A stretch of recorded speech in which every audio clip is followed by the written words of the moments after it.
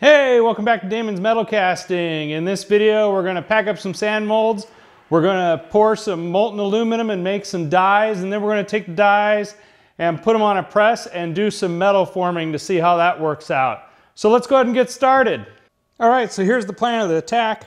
I went ahead and 3D printed these and gave them a light coat of paint so the sand doesn't really stick to it. And then after that, we're gonna go ahead and cast them and make aluminum dies out of them. So that way they can be put in my 20-ton shop press, and we can go ahead and see what type of formations in the steel we can get out of it.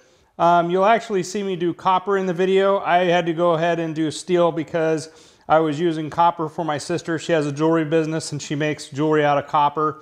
And so you'll see how copper forms on these. And then copper is also a little bit harder than silver. So if jewelers wanted to do this, it might work out for them for a little bit before it completely deforms. But doing something like this, it's cheap, it's kind of quick, and it's costing not as near as having something machined out of a block of tool steel or something like that, which would cost quite a bit of money. All right, here we go. This one's the Audi. Just like people's belly buttons, this one points out and there's another heart that goes in. So we'll see what the difference of them is. You're gonna know this process is speeded up quite a bit for packing up the mold. I have plenty of other videos that go into in-depth mold packing.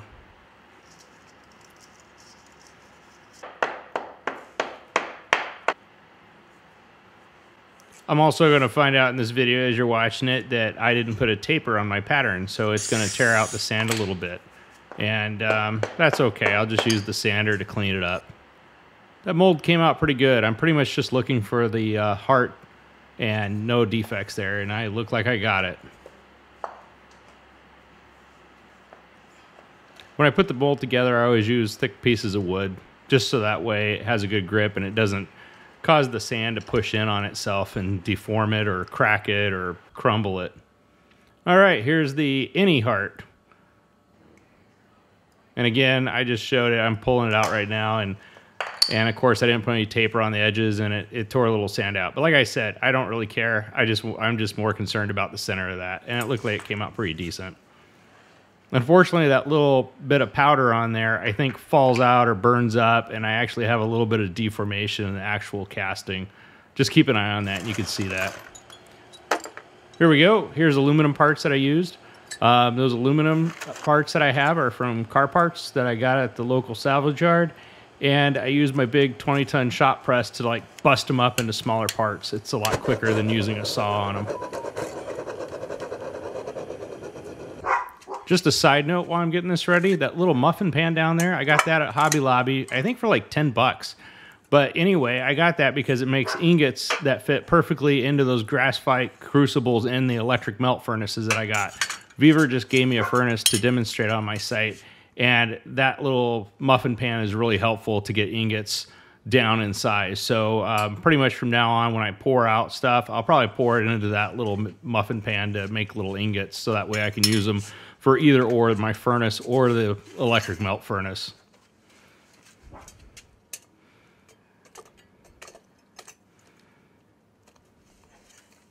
Also, I take the temperature of the aluminum before I pour it just to make sure it's around there. A lot of people ask what I'm using, and I think I'm going to go ahead and do a video on just things that I use for casting, and maybe that'll clear it up, and I won't have to have so many questions asked by that and answer on a one-by-one basis.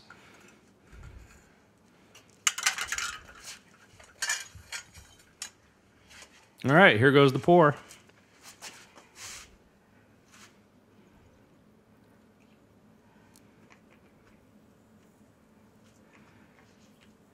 Yeah, it worked out pretty good. Didn't slop it very many places.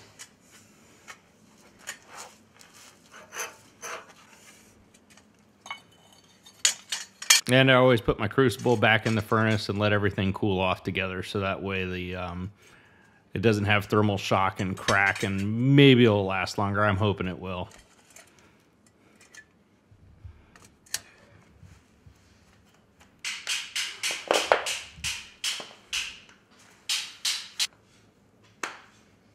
It really got stuck in there this time. I had to go get a screwdriver to pry it out.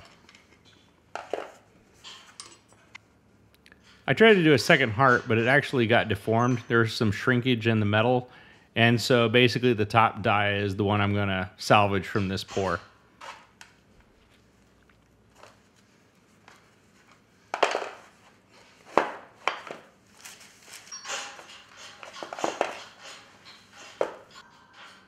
That one turned out pretty good. That's the innie, but see, you can see a little indentation in there where that powder was that I pointed out earlier. And here's the outie. And that one looks pretty good. No problems there.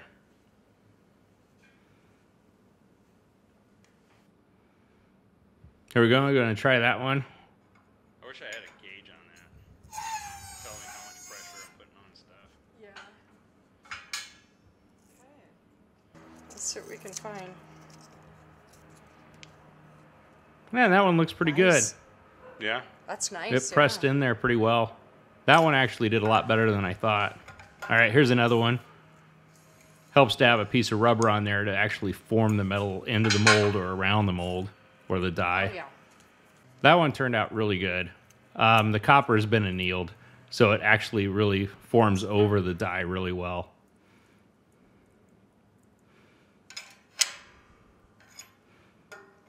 We might go just... Oh, this was the Down concave one, so it may have already done something. Oh, yeah. And this is the innie heart, and it made a nice little dome on it. Made a little dome heart. That looks pretty good. And there's the copper pieces that that we did, and you can see that one was already cut out, and I think my sister was planning on cutting these out and using them in her jewelry. So, you know, I was just doing this video to throw out an idea. That way, if you're into making small forms or whatnot, you can be able to do that. And without expensive, what do you call them, tooling dies, that'd probably cost a lot to machine. This one looks better when you move it around. You can actually see it kind of was deep. Hey, you made it to the end of the video, but guess what didn't make it to the end of the video? The little rubber piece that I have, I went through a couple of those because they just get smashed to bits.